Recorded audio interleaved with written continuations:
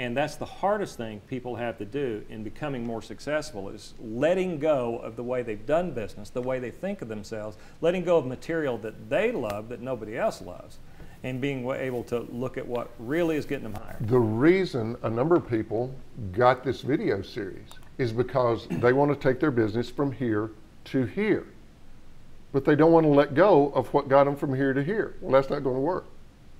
What got you from here to here may be what's keeping you from getting from here to here. It's painful sometimes to let go of, like, yeah, but that story always worked, but it's not getting you to that next level that you want to get to.